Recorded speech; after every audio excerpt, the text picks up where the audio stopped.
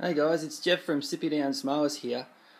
I've got a rover mower on the bench today. I've got a Briggs & Stratton engine on it, a Quantum, and the reason why this mower came to me is because it was blowing a bit of black smoke and it was pretty hard to start.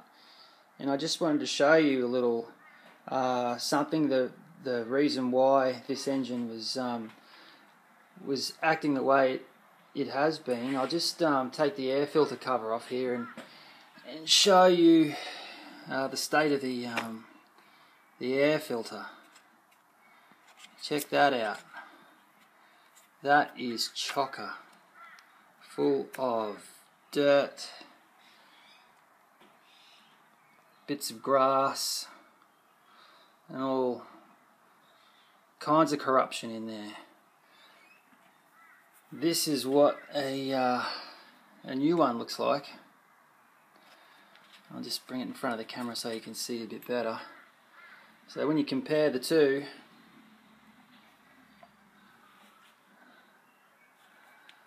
this is why we need to service our engines. Okay, thanks for watching. I'm going to service this mower up, change the air filter, change the oil, change the blades, and get it back to its owner in a much better working state. Thanks for watching. Bye.